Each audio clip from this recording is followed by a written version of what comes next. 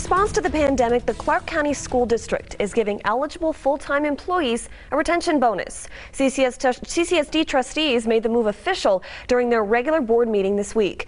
Mary Jane Bellieza shares how teachers are responding.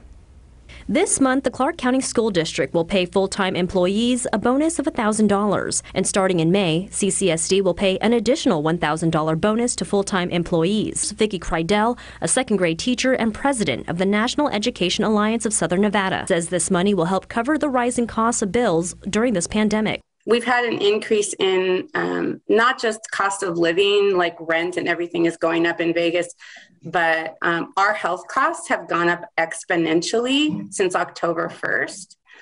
And so, yeah, that money will probably, for most of us, be used in trying to cover some of the additional expenses that we have. Noelle Kleeman is a teacher serving students out in Indian Springs and is part of the Clark County Education Association board. She hopes that eligibility guidelines doesn't exclude staff who work the same amount of hours but hold different positions. And a lot of it winds up being support positions like our bus drivers and our in-class.